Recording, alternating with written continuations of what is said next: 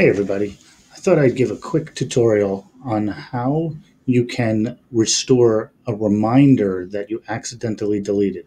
And for this, I'm specifically talking about reminders that you deleted when you were in Google Calendar. As you know, there are events and reminders, and events also have reminders on them, but those are more notifications about the upcoming event. Here, I'm going to show you real quick to create a reminder.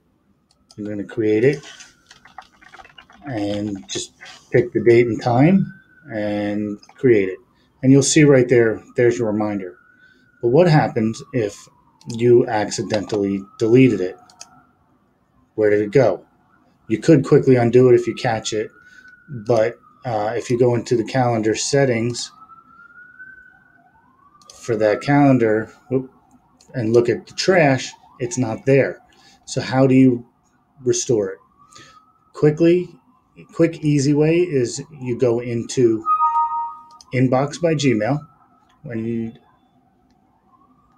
If you haven't used Inbox by Gmail, you just go there by going to inbox.google.com and you can go to the trash and you'll see in the trash is that reminder.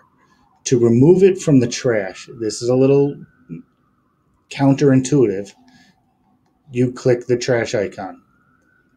If you wanted to actually remove it from trash and delete it, you would hit empty trash now. But if you wanted to bring it back, you would hit the trash can, which actually is deleting it from the trash and putting it back into the inbox in Inbox. And now you'll see it's there. And if you go back to calendar and we refresh,